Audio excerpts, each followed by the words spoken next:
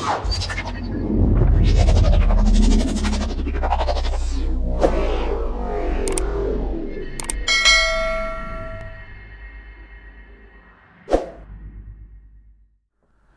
everyone, my name is MJ Prestridge. Welcome to another P3D video, and this is another quick short fix.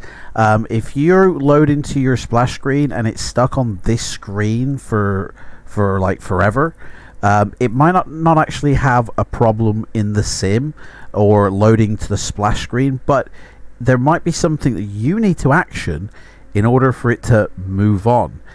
Anytime you introduce a new add-on XML into your library, either through a normal installation or just literally dragging this folder in here, you have to actually action and click yes to accept into your library that add-on XML. And if you don't, your sim will never get to the splash screen. You'll be stuck on this screen like forever. Now the add-on XML button sometimes actually appears behind this tab, and because it's smaller than this tab here, which is like just the initial loading screen, it doesn't actually show you what you need to do. Like, you'll be looking at this going, hang on a sec, what's going on? Is this broke? Is this crashed? And so what you'll do is, most likely you'll just come in here and then you'll find P3D, click on that, and then end task. But that's not going to do anything, because when you next load into your sim, it's still going to recognize, because this folder gets scanned every time you load up the sim, and it's still going to recognize that, hang on, you've got an add-on XML in here that we don't know about yet. Do you wish to load it?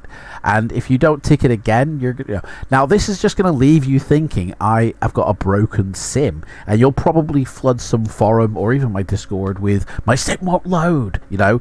But in actual fact, it's just waiting for your instruction. And because the splash screen here is bigger than the action button to say yes to accept, you'll never see it. Now my sim's loading and writing indexes right now, so usually you'll get a P3D icon here just like that will appear when you are waiting to load up. Now if you see it flashing, like as you can see it's flashing, and you click on it, that button will then appear behind that splash screen, you know, behind that initial loading screen, and then you can click and then move on.